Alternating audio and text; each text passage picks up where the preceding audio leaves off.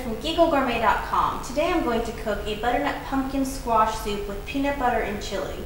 It's really great on a cozy night in when it's cold outside. This is great for celiacs, vegetarian, vegans, and if you have any dairy intolerances, there's no dairy in it. But definitely if you have nut allergies, this soup is not for you. So I'm first going to start with some coconut oil, about 1 tablespoon. Just add it to the pan or the pot. Let that melt down. And while that's melting, I'm going to get the onions in. And we really want the onions to cook well because this is the soup base. So wait till they're translucent. Also, there's a bit of refreshingness in this soup because the peanut butter can be quite rich. So you add about an inch by inch cut of ginger cubed in there. A pinch of salt.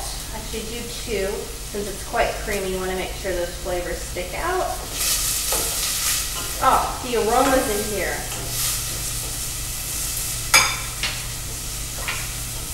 Here's 2 red bullseye chili, but if your preference is for not too hot, you can either de-seed them or use a green one just if you can't handle the heat or you have any family members who don't like spice.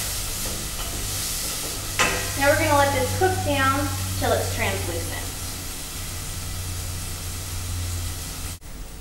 As you can see, the onions are translucent, so now is the perfect time to add the butternut pumpkin or squash.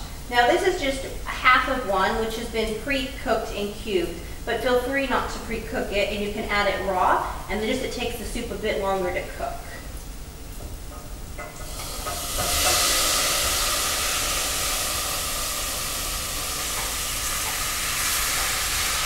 Be careful, you might inhale some of the chili.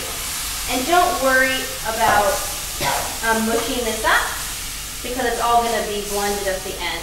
And then to get the broth going, let's add 3 cups of water.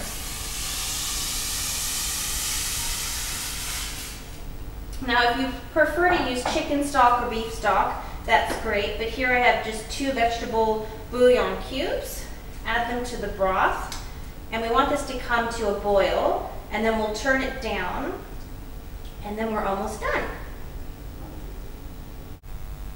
So it's come to a boil, and now it's time to blend. If you have a handy hand mixer, feel free to blend it this way, or you can transfer it to a blender. Be careful for this not to splash everywhere. Here we go on low.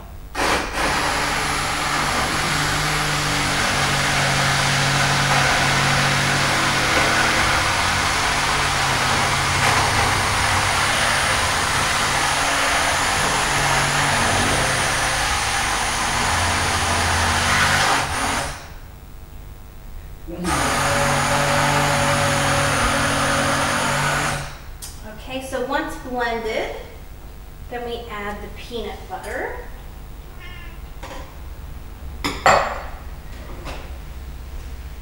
And now you can use, this is crunchy, my preference, but you can also use smooth. It's really up to you, your preference. Give that a mix and stir in. And then add the lime juice, which adds a bit of a tang, more of an Asian flair to this. And make sure the peanut butter is well.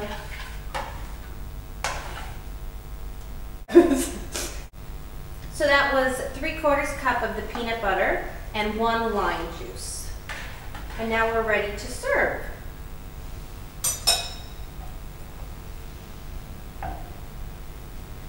Now this is quite a rich soup, So it's not, you could have some warm, fresh bread if you want, but really it's a hearty meal on its own. And then top it with some fresh coriander or cilantro and green onion. And there you have it. A warm butternut squash pumpkin soup with peanut butter and chili. Let's have a taste. Well, you can really taste the ginger and the lime. I'm Ariana Fletcher. Thanks for visiting. Make sure to check out gigglegourmet.com for this recipe and other delectable, cozy treats. Thanks.